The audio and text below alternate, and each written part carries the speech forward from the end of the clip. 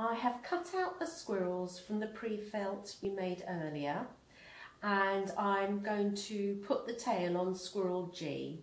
So I'm just going to put this tail underneath, give it a few pokes on this side, and then I will turn it over and poke it again on this side, and I'm going to now place it in the tree.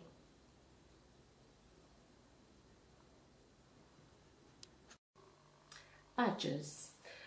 I have cut out the body of Badger D and E from the grey marl that we made earlier, and I've also cut out the head from the white pre-felt. I'm now going to poke it just gently a few times to keep it in place, and then I will turn it over and do exactly the same on this side. And then the same with Badger E. A few pokes, keeps it in place, turn over and poke again. Hare A. I've used the template to cut out all the elements, and I've also pulled off a tiny bit of white pre-felt, which I am going to just give it a few pokes in place. Then I will place the head and again give it a few pokes, not too many, just to hold it in place. Then one of the forelegs, just to stop it falling off. Then I will turn it upside down and place the other foreleg behind, and the ears.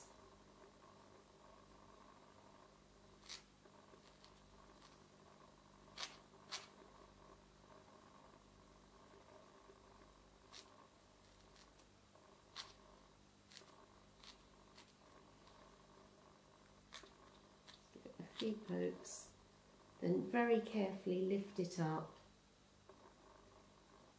and you might have to do a few adjustments. Bring that leg in, for instance.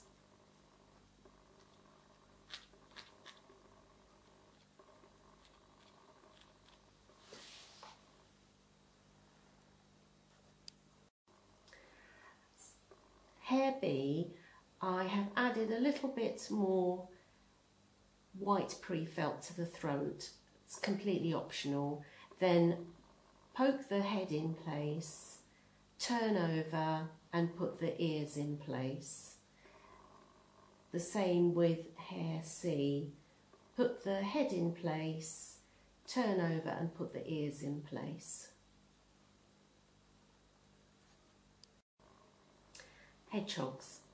Using the template, I've cut out the flesh colour first, and then I will place the grey marl on top and poke into place.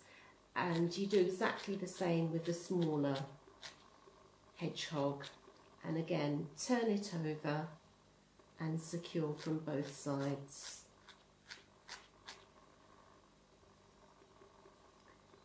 The only different one is Hedgehog H, where you put the face on top of the grey marl and then poke into place. And again, turn over and repeat.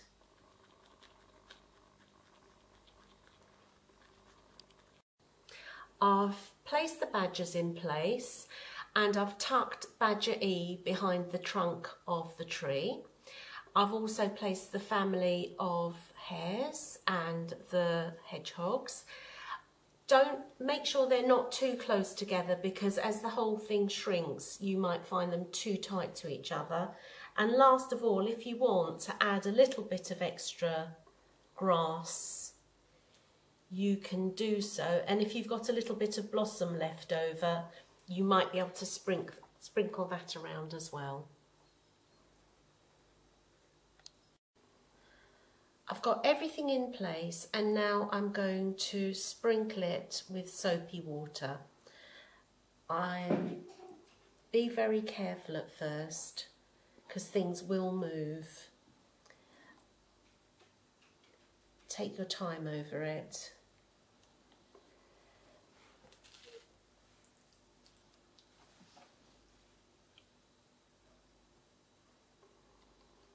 Don't worry too much about the edges, because when we pat it down, the edges will the water will work its way through to the edges.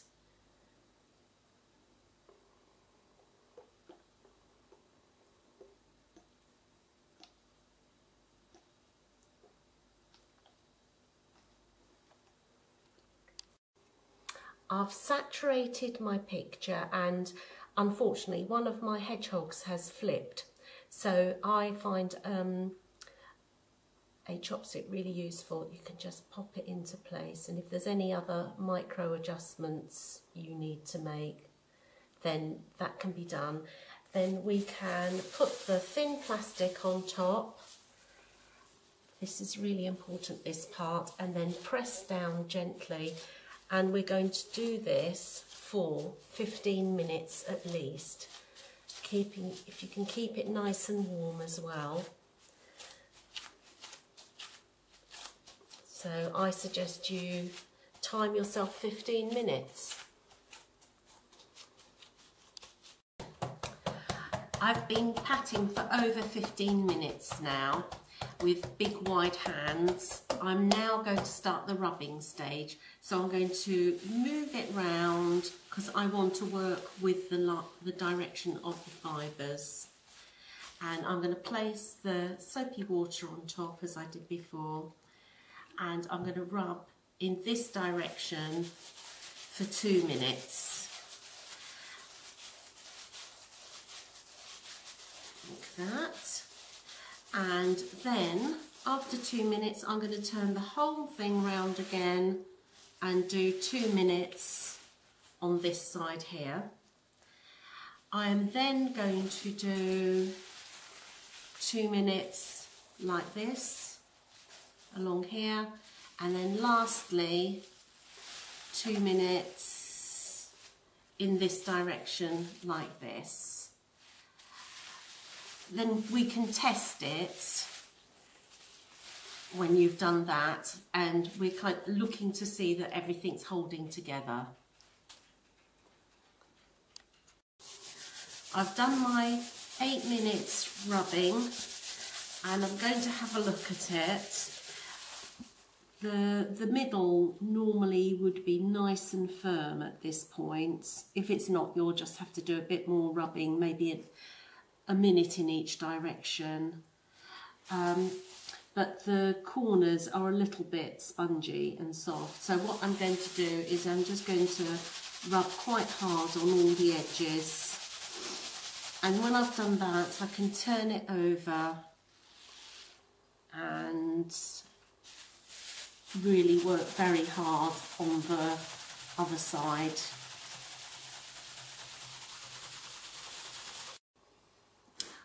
I'm happy with the picture now. I've done some extra rubbing, especially around the edges and the corners. I am now going to rinse it out in a bowl of cool water and squeeze out the excess water. You can roll it in a towel and then place it somewhere to dry, and then I will iron the back of it on a wall setting, and then I can show you when it's dry how to finish the picture.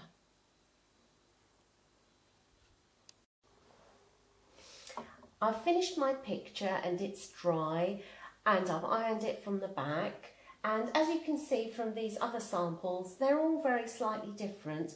So I'm now going to show you how to put definition on your picture and the eyes with the foam and needle. I'm going to start by defining the shapes of the animals with the felting needle. You need to have the foam underneath, and you need to be quite gentle. Just gently poke the edges to try and get the fibres back where you want them to be.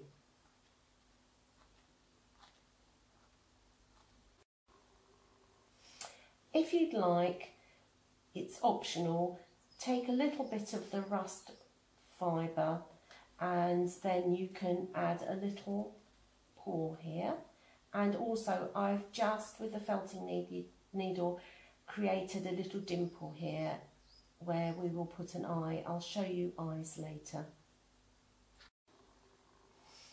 I've done exactly the same to the other squirrel, and what I'm going to do here is I'm going to add a little bit extra of the curly fleece just to make it look like the squirrel's behind some of the leaves.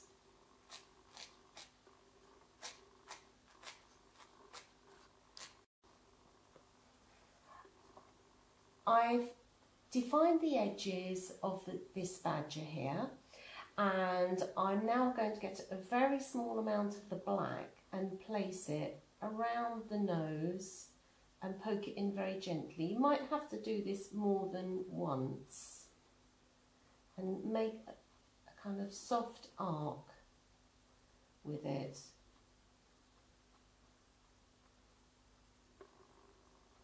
Don't worry, we can always trim off these taily bits there.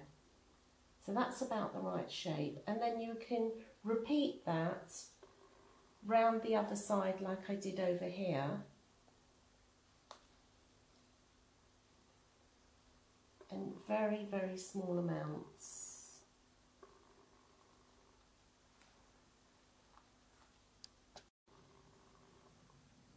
I've prepared the black and now I'm going to put a nose in place. So I've just balled up a tiny bit of the black in my fingers. You don't need very much, and again I'm going to poke it into place, and with the white I'll just pull a tiny bit off. You really need very little, and I can create an ear in between the black. And you can do this more than once. If you need more white or more black, just keep on, and I'll put a tiny ear on this side of your badger there as well.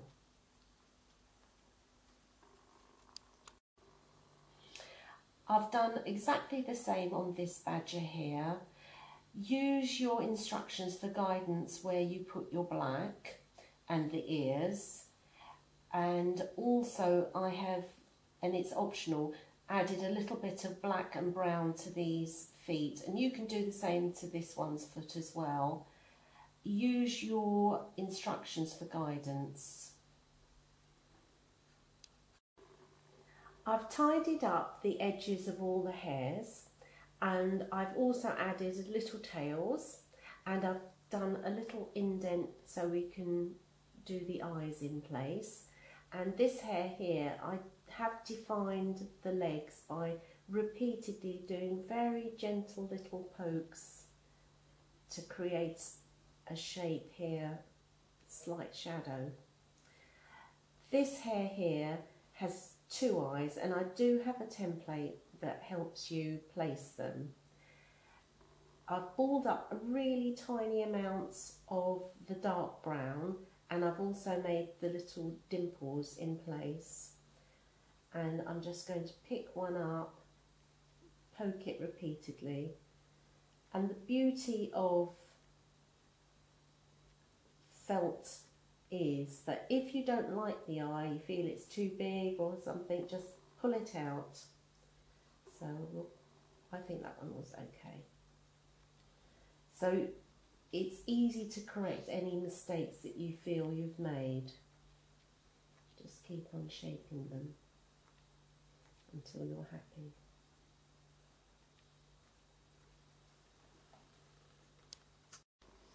I've tidied up the hedgehogs. You don't want to tidy the grey mould too much because they are meant to be spiky. I've also given them eyes, and then if you like you could give them a nose. I've balled up a tiny bit of the fibres we used for the trees, the little trees, so it's not quite as dark as the eyes. And you can give your hedgehogs noses. I'm happy with my picture now. There's just one or two things I'm going to do. Is I'm going to put a little bit of this curly green in place here and there. You don't want to overdo it, and I'll poke that in with my needle. And all I want to say is thank you for watching this tutorial, and I hope you've enjoyed it. Congratulations on completing your Artfelt woodland animal picture. I do hope you enjoyed the process and you like your picture. I certainly enjoyed creating it for you. If you'd like, I do have other kits available on my website, and they're just as lovely. www.artfelt.co.uk. Bye!